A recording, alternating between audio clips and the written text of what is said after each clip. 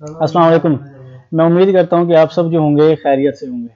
आज की जो वीडियो का मकसद है वो आप लोगों को इस स्कॉलरशिप के बारे में बताना है जो call for 2019 CAS academic Chinese academic of sciences के बारे में जो belt and road scholarship master fellowship programme आया उसके बारे में बताना है कि उसमें कौन लोग अप्लाई कर सकते हैं, कैसे अप्लाई करना है और इसका मंथली स्टाइपेंड क्या होगा।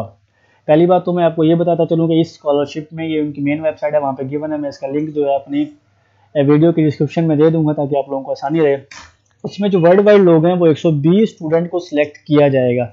सबसे अच्छा स्कॉलरशिप है। इतना अच्छा स्कॉलरशिप CSE भी प्रोवाइड नहीं करती। वो कैसे नहीं करती मैं आपको बताता हूँ कि इसका जो मंथली स्टाइफंड है वो 5000 RMB पर मंथ बनता है, जो इस वक्त की करेंसी के मुताबिक पाकिस्तान का अगर आप गूगल में करें तो आपको 1,03,582 रुपीज़ जो है पाकिस्तान के बनते हैं। मतलब कि हाईली पेड चाइना का स्कॉलरशिप कंसीडर किया जाता है अगर आप लोग सिलेक्ट हो जाते हैं। ये सिर्फ मास्टर प्रोग्राम के लिए, PhD प्रोग्राम के लिए हम पहले ही एक वीडियो बना चुके थे। सास तो आस पे जो हमने बनाई वो सिर्फ PhD के लिए थी, वो भी इतना ही हाईली पेड स्कॉलरशिप था। अब इसमें अप्लाई करने का जो क्राइटेरिया है वो सिंपल वही है जैसा कि बाकी स्कॉलरशिप में होता है कि आप जो है आपके पास बैचलर डिग्री होनी चाहिए, सिटीजन ऑफ फलां कंट्रीज होने चाहिए, आपकी जो है एज मैक्सिमम इससे ज़्यादा ना हो, फिजिकल एग्जामिनेशन आपका क्लियर होना चाहिए, मेडिकल का प्रॉब्लम ना हो, इंग्लिश एफिशिएंसी लेटर आपके पास हो और बाकी जो आपके पास अचीवमेंट्स हैं, पब्लिकेशन हो, जो भी हो वो सब कुछ होना चाहिए। ये जनरल क्राइटेरिया सबके लिए सेम ही होता है। इसमें बस खास बात यही थी कि आपका जो मंथली स्टाइफंड है वो बहुत ज़्यादा है। आप अपनी स्टडी के साथ साथ अपनी फैमिली को भी सपोर्ट कर सकते हैं इजीली, कहीं पे भी काम किए बगैर। दूसरी बात, स्कॉलरशिप 3 ईयर्स के लिए होगा। जैसा कि आपको पता है चाइना में 1 ईयर चाइनीज़ प्रोग्राम होता है और 2 ईयर्स जो होता है फिर आपका मास्टर किया जाता है। मतलब कि 3 साल के लिए स्कॉलरशिप आपको प्रोवाइड किया जाएगा। जनरल कंडीशंस वही हैं, मैं आपको बता चुका हूँ जो भी हैं। अब इसका जो एक और मेन जो है क्राइटेरिया आपकी सिलेक्शन में वो है एक्सेप्टेंस लेटर। इस स्कॉलरशिप में वही लोग अप्लाई करें जिनके पास इस यूनिवर्सिटीज़ के अंदर जो है एक्सेप्टेंस लेटर हों। अगर तो किसी के पास नहीं है तो अभी से कोशिश कर सकते हैं। इसकी डेडलाइन 31 मार्च 2019 है। मतलब कि आपके पास 35 से 40 दिन अभी हैं कि आप क्या कर सकते हो, कॉन्टैक्ट कर सकते हो किसी भी सुपरवाइजर को, एग्री कर सकते हो कि वो आपको एक्सेप्टेंस दे। इसको मेल करने का तरीका क्या होता है वो मैंने यहाँ पे क्या बताया हुआ है अपनी वीडियोस में भी, फिर भी बताता चलूँ। जब आप लोग अपनी ईमेल लिखते हैं किसी भी प्रोफेसर को करने के लिए, मैंने एजुकेशन में बताया था कि आपको जो डॉक्यूमेंट्स होने चाहिए वो इतने इंप्रेसिव हों कि जब वो देखे तो वो आपसे कम से कम एक बार कॉन्टैक्ट ज़रूर करे कि यार इस बच्चे को चेक तो करो, इसके अंदर जो इसने मेंशन किया ये क्वालिटीज़ हैं भी या नहीं। तो आपने जो डॉक्यूमेंट सेंड करने होते हैं वो CV होती है, रिसर्च प्लान होता है अगर आपके पास है, और रिसर्च प्रपोजल होता है। लेकिन एक मैं आपको इंपॉर्टेंट बात बताता चलूँ, जब आप किसी भी प्रोफेसर को ईमेल करें तो उससे पहले एक बार उसकी प्रोफाइल चेक कर लें कि क्या आपका जो प्रोफाइल है उसके क्राइटेरिया से मीट करती है या नहीं करती। क्योंकि क्या होता है, हम लोग बंडल ऑफ प्रोफेसर्स को जब ईमेल करते हैं बाद में जब रिप्लाईज नहीं आते तो हम ये कहते हैं कि यार हमें तो रिप्लाई नहीं आ रहे। वो मोस्टली ये भी होता है कि हमारी या तो उन तक ईमेल्स नहीं पहुंचती क्योंकि वहाँ पे जीमेल का मसला होता है और हम लोग जीमेल यूज़ करते हैं। दूसरा बात क्या होता है कि जब प्रोफेसर आपकी प्रोफाइल को देखता है तो वो देखता है कि यार इसका तो प्रोफाइल ही मेरे साथ मैच नहीं कर रही, तो बच्चे के साथ और अपने साथ जो है टाइम वेस्ट ना किया जाए, वो लोग जो है रिप्लाई नहीं देते। तो इसका मैं आपको बताता चलूँगा कि आपने जो है कैसे कैसे इसमें अप्लाई करना है। सबमिट करने का वही तरीका एक्सेप्टेंस इसके लिए ज़रूरी है। यहाँ पे आप देखेंगे, यहाँ पे जो है ये तकरीबन डिपार्टमेंट्स जो हैं, तमाम डिपार्टमेंट्स यहाँ पे अवेलेबल हैं। कोई क्वेश्चनिंग नहीं हो सकती इसमें कि कोई पूछे कि यार क्या मेरा इसमें डिपार्टमेंट है। फिजिकल जियोग्राफी है, ग्लोबल क्लाइमेट चेंज है, बायोग्राफी है, टूरिज्म है, जियोग्राफी है, रिमोट सेंसिंग है, एप्लीकेशन मॉडल्स है, रिस्टोरेशन इकोलॉजी है, सॉइल केमिस्ट्री है, बायोमेडिएशंस है, डायनामिक मॉडलिंग है, environmental system and its application है, रिसर्च ओरिएंटेशन है। यहाँ पे तमाम जो हैं अवेलेबल, इन्वायरमेंट से रिलेटेड हो, साइंस इंजीनियरिंग से हो, बायोलॉजिकल साइंसेज से हो, नेचुरल साइंसेज से हो या आर्ट्स के सब्जेक्ट हो, तकरीबन अवेलेबल है। यहाँ पे आप चेकआउट कर सकते हैं। ये बंडल ऑफ लिस्ट है, बहुत लाइन में एंड तक ये आपको जा रही है, आप यहाँ पे देख सकते हैं। इसका लिंक मैं दूंगा और फैकल्टी मेंबर यहाँ पे गिवन थे, लिंक गिवन है। आप इस लिंक पे क्लिक करेंगे तो ये आपके फैकल्टी मेंबर्स आ जाते हैं। अब 1 बाय 1 चेक कर सकते हैं। 69 पेज टोटल हैं और एक पेज पे 20 से 25 प्रोफेसर हैं। अब 1 बाय 1 चेक कर सकते हैं। जैसा कि आप ये देख रहे हैं, उनका नाम है, डिसिप्लिन है, फील्ड है और एकेडमिक टाइटल भी है कि वो प्रोफेसर हैं, एसोसिएट प्रोफेसर हैं, असिस्टेंट प्रोफेसर हैं, जो भी हैं। अगर आपने स्पेशली अपना चेक करना है तो आप डिसिप्लिन में अपना केमिकल इंजीनियरिंग मेरा है, आपका जो भी है वो लिख के सबमिट कर सकते हैं। उससे रिलेटेड सारे प्रोफेसर आ जाएंगे। फिर ये ब्लू कलर में क्लिक हो रहा है, आप इन पर क्लिक करेंगे, इनकी प्रोफाइल जो होगी ओपन हो जाएगी। आप देख के इन्हें ईमेल्स कर सकते हैं। अब इसमें अप्लाई कैसे करना है, लिंक गिवन, जब आप लिंक पे क्लिक करते हैं आप देख रहे होंगे यहाँ पे 4 ऑप्शन है। रजिस्ट्रेशन का ऑप्शन है, लॉगिन का ऑप्शन है, एक्टिवेट अकाउंट का ऑप्शन है, रीसेट पासवर्ड का भी ऑप्शन है। तो सबसे पहले आपने क्या करना है, रजिस्ट्रेशन पे क्लिक करना है। जब आप रजिस्ट्रेशन पे क्लिक करते हैं, रजिस्ट्रेशन पे क्लिक करने के बाद आपको एक ईमेल फॉरवर्ड की जाती है। उस ईमेल में क्या होता है, आपका एक एक्टिवेशन कोड दिया जाता है। आपने क्या करना है, जब वो कोड आपके पास आएगा उसके बाद आपने दोबारा इस लॉगिन पेज पे जाना है, एक्टिवेट अकाउंट पे क्लिक करना है। यहाँ पे आपने अपनी ईमेल और वो कोड जो वो आपको सेंड करेंगे वो एंटर करेंगे तो आपका अकाउंट एक्टिवेट हो जाएगा। उसके बगैर आप इसमें लॉगिन नहीं कर सकते। जब आपका अकाउंट एक्टिवेट हो जाता है उसके बाद आपने लॉगिन करना है। लॉगिन करने के बाद आप क्या देखेंगे कि ये जो है, आप जब देखेंगे तो सबसे पहले वो एग्रीज एंड टर्म्स आएंगी जो मैंने आपको पहले बताया कि क्या क्या आपने करना है, कौन कौन अप्लाई कर सकता है, वही होंगी। उसके बाद आप क्या करेंगे, एप्लीकेशन पे क्लिक करेंगे। इस एप्लीकेशन पे क्लिक करने के बाद वो आपसे पूछेगा कि किस एप्लीकेशन के आप मास्टर के लिए अप्लाई कर रहे हैं, डॉक्टर के लिए अप्लाई कर रहे हैं। असल में मैंने एक पहले वीडियो बनाई तो किसी वजह से जो है कंप्लीट नहीं हो सकी, तो ये लॉगिन ओपन हो गया। तो वो करने के बाद आपके पास ये तकरीबन एक पूरा परफॉर्मेंस शो होगा जो आपको बता रहा है जनरल इन्फॉर्मेशन है, कॉन्टैक्ट इन्फॉर्मेशन है, एप्लीकेशन रेफरी है, प्रेफरेंसेज है, एजुकेशनल बैकग्राउंड, वर्किंग एक्सपीरियंस है, फैमिली मेंबर्स, रेफरेंस और कॉन्टैक्ट इन चाइना है, फंड सोर्स है।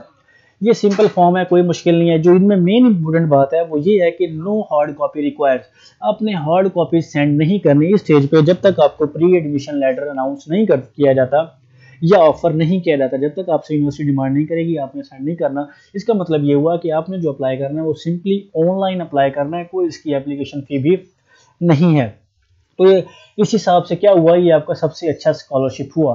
Family name Mohammad Usman, given name Usman Mohammad Usman यहाँ पे आएगा। आपकी पासपोर्ट फोटो है, चाइनीज नेम अगर आपके पास है तो, जेंडर ये सिंपल फॉर्म है, डेट ऑफ बर्थ है, प्लेस ऑफ बर्थ है, नेशनैलिटी है, और पासपोर्ट नंबर है, एक्सपायरी डेट है, डॉक्यूमेंट्स हैं, पासपोर्ट है, सीवी है। जैसा कि मैं पहले बता चुका था कि सीवी जो है आपका मोस्ट इंपोर्टेंट डॉक्यूमेंट होता है। तो सीवी आपकी अट्रैक्टिव और अच्छी होनी चाहिए कि जब उनको देखें या वो रिव्यू करें तो इम्प्रेसिव हो, वो खुश हों कि यार बच्चे की प्रोफाइल बहुत अच्छी है, इसको एक मौका देना चाहिए। Marital status, single reason, single, married, unmarried, विवोड, जो भी आपके हैं आपने वो सेट कर लेना है। रीजन आपका मुस्लिम है, हिंदू है या कोई और रीजन आपने वो करना है। हाइट आपने अपनी बतानी है। I am good health. Supporting documents क्या हो गया, आपने यहाँ पे अपना मेडिकल फॉर्म अपलोड करना है। वैसे तो चाइना ने अपना फिजिकल एग्जामिनेशन फॉर्म दिया हुआ है, अगर आपके पास नहीं है इस वक्त तो आप क्या कर सकते हैं, कोई भी मेडिकल रिपोर्ट अपलोड कर सकते हैं। उसके बाद क्या होगा, आपने जब नेक्स्ट पे क्लिक करेंगे तो आपके पास कॉन्टैक्ट इन्फॉर्मेशन आएगी। मैं इस वजह से नहीं कर पा रहा क्योंकि मैंने इन्फॉर्मेशन नहीं दी। वो कह रहा है पहले इन्फॉर्मेशन फिल करें फिर आप नेक्स्ट पेज पे जाएंगे। मैं आपको बताता चलूँ कि इसमें होगा क्या। कॉन्टैक्ट इन्फॉर्मेशन में जनरल फॉर्म की तरह आपकी ईमेल एड्रेस होगा, आपका कॉन्टैक्ट पोस्टल एड्रेस होगा, आपके पास पोस्टल कोड होगा, आपका मोबाइल नंबर होगा, आपकी ईमेल एड्रेस होगी और इमरजेंसी कॉन्टैक्ट होगा जो आपने देना होगा। एप्लीकेशन प्रेफरेंसेस में क्या होगा कि आपने यहाँ पे अपनी फील्ड, आपका रिसर्च एरिया सेलेक्ट करना होगा कि आप कौन सी फील्ड से मैच करते हैं और किस इंस्टीट्यूट से या किस प्रोफेसर से जो है आपको एक्सेप्टेंस मिला है। एजुकेशनल बैकग्राउंड में आपने एजुकेशन के बारे में बताना है और कोशिश करनी है टॉप टू बॉटम आप फिल करें, सबसे हाईएस्ट डिग्री, फिर लोअर, फिर लोअर, फिर लोअर। उसका उन्होंने आपसे इंस्टीट्यूशन का नाम पूछा गया होगा, आपका डिपार्टमेंट पूछा गया होगा, आपका मेजर पूछा गया होगा, स्टार्ट एंड डेट और सीजीपीए के बारे में पूछा गया होगा। और वर्किंग एक्सपीरियंस अगर आपके पास कोई है प्रोफेशनल उससे रिलेटेड या कोई एक्स्ट्रा, जैसा है कि हमारे पास इंजीनियरिंग होते हैं, हम टीचिंग कर लेते हैं, कोई और कर लेते हैं, तो आपने उसके बारे में भी यहाँ पे बता देना है। नेक्स्ट में आपने देखना है कि family members, referee and contact information. Family members तो आप जानते ही हैं, मदर के बारे में होगा, फादर के बारे में पूछा गया होगा और हो सकता है कि उनकी मंथली इनकम या ऑक्यूपेशन के बारे में भी पूछा गया हो। रेफरीज, ये आपको पता है रेफरी किसे कहते हैं, जो रिकमेंडेशन लेटर जिससे आप बनवाते हैं वही हमारे रेफरीज होते हैं। रिकमेंडेशन लेटर देने वाले को रेफरी का नाम दिया जाता है।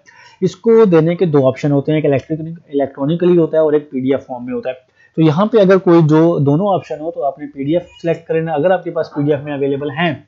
अगर नहीं है तो आपने इलेक्ट्रॉनिकली सिलेक्ट करना है। उसमें क्या होता है कि आप अपने प्रोफेसर का नेम देते हो और उनका ईमेल एड्रेस देते हो, तो पोर्टल या जो यूनिवर्सिटी होती है वो ऑटोमेटिकली इलेक्ट्रॉनिकली उनको एक ईमेल सेंड करती है कि फलां बच्चे ने आपको रेकमेंड किया और आप जो है उसका रिकमेंडेशन लेटर को सबमिट कर दें।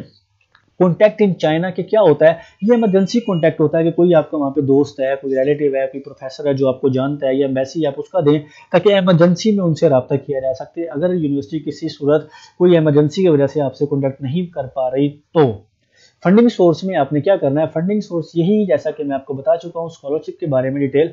स्कॉलरशिप के जो डिटेल दी गई है वो क्या है, call for 2019 the belt and road master fellowship programme. आपने इसको फंडिंग सोर्स में क्लिक करना है, आपने कोई और नहीं बताना कि हमारा क्या होगा। इसको करने के बाद आपने क्या कर देना है, अपना सिंपली फॉर्म जो है सबमिट कर देना है। और बताता चलूँ कि जो डॉक्यूमेंट्स हैं वो साथ साथ ही रिक्वायर होंगे, आपने साथ साथ ही अपलोड करने होंगे। फिर बताता चलूँ, इस स्कॉलरशिप के लिए हार्ड कॉपी सेंड नहीं करनी, ऑनलाइन अप्लाई करना है, कोई एप्लीकेशन फ़ी नहीं है, एक्सेप्टेंस लेटर ज़रूरी है, और सीवीज कैसे बनानी है वो ऑलरेडी मैं वीडियोस बना चुका हूँ। तो इस वीडियो बनाने का मकसद ही यही था कि लोगों को पता चल जाए कि हमने इसको करना कैसे, काफ़ी लोगों को कन्फ्यूजन आती हैं। तो आपने आज से ही क्या करना है, उनको ईमेल सेंड करनी है। और ईमेल का मैंने अपनी पिछली वीडियो में बताया था कि आप कोशिश करें याहू की आईडी से सेंड करें, क्योंकि चाइना में जीमेल प्रॉब्लम क्रिएट करती है, कुछ ईमेल्स उन तक पहुंचती नहीं है, अगर पहुंचती हैं तो रीड आउट नहीं हो सकती, स्पैम में चली जाती हैं, क्योंकि वहाँ पे जो जीमेल है उसको बैन किया गया है। काफ़ी सारी साइट्स वहाँ पे बैन है कि आपको प्रॉक्सी के साथ यूज़ करनी पड़ती हैं। नई बात ये कि जो चाइना की जो वेकेशन हैं वो ख़त्म हो चुके हैं, 24 फेब लास्ट डेट थी उनकी, तो 24 से जो है उनकी वेकेशन ख़त्म हुई हैं। अब जो हैं प्रोफेसर ऑनलाइन होंगे, अपनी वर्किंग पे होंगे। आप अभी से ईमेल्स करें, अगर लोगों को जो है रिप्लाई नहीं आए वो लोग क्या करें, रिमाइंडर सेंड कर दें ताकि लोगों तक उन तक दोबारा से जो है ईमेल पहुंच सके। अगर इस वीडियो को देखने के बाद अभी भी अगर आप लोगों को कोई प्रॉब्लम होती है सबमिशन करने में, अपलोड करने में, डाटा एंटर करने में, तो आप लोग हमें कमेंट कर सकते हैं, हमसे क्वेश्चनिंग कर सकते हैं। मैंने अपना नंबर भी दिया हुआ है, अपनी ईमेल एड्रेस भी दी हुई है, और हमारा ग्रुप उसी नाम से जो यूट्यूब का है कैरियर्स हेल्प डेस्क, उसके नाम से फेसबुक ग्रुप भी है जिसके अंदर हम इस चीज़ को डील करते हैं। जैसा कि आप ये देख रहे होंगे, यहाँ पे तमाम डिटेल्स और लिंक्स गिवन होते हैं हर स्कॉलरशिप के बारे में, कि आप क्या कर सकते हो, डिटेल को देख सकते हो, रीड आउट कर सकते हो और क्वेश्चनिंग आंसरिंग भी कर सकते हो। इसी तरह ये हमारा ग्रुप है कैरियर हेल्प डेस्क, यहाँ पे हर स्कॉलरशिप के हवाले से वीडियोस गिवन है, आप यहाँ से देख सकते हैं। जैसा कि आप देख रहे हैं, यहाँ पे मैंने एक वीडियो बनाई हुई है how to make CV and cover letter, आप इसको भी देख सकते हैं। मैंने यहाँ पे सब कुछ डिटेल में बताया है, और भी जो है काफ़ी सारी है।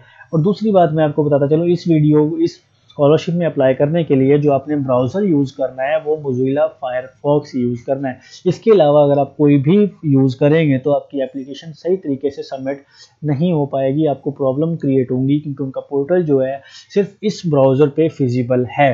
तो आपने कोशिश करनी है इस ब्राउज़र को यूज़ करें। तो आज की वीडियो का मकसद यही था कि जो लोग एस्पायरेंट्स हैं, जो लोग बाहर जाना चाहते हैं, वो लोग जो हैं हमारी वीडियो के ज़रिए हेल्प आउट लें और इस पे काम करें, कोशिश करें। तो इस वीडियो का मकसद ही यही था कि आप तक जो है इन्फॉर्मेशन पहुंचा दी जाए कि टाइम बहुत ज़्यादा है, आप अभी से कांटेक्ट कर सकते हैं। हाईली पेड स्कॉलरशिप है। हाईली पेड का मतलब ये होता है कि आप लोग अपनी एजुकेशन के साथ साथ अपनी फैमिली को भी इजीली सपोर्ट कर सकते हैं, क्योंकि चाइना में मंथली इतना एक्सपेंस नहीं होता कि आपको जो है प्रॉब्लम क्रिएट हो। तो कोशिश करनी है ज़्यादा से ज़्यादा लोग अप्लाई करें। अगर किसी को फिर भी प्रॉब्लम क्रिएट होती है तो वो हमसे कॉन्टैक्ट कर सकता है। आज की वीडियो के लिए इतना ही।